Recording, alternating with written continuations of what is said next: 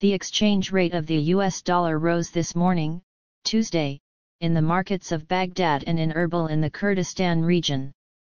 The dollar prices witnessed a rise with the opening of the Al-Kifa and Al-Harithaya stock exchanges, recording 149,950 Iraqi dinars for every $100, while yesterday, Monday, it recorded 149,750 dinars for every $100.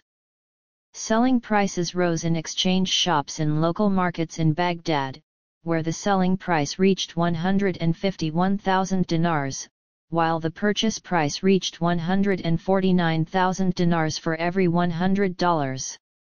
In Erbil, the dollar also rose in exchange shops, with the selling price reaching 149,900 dinars per dollar and the buying price reaching 149,800 dinars per $100.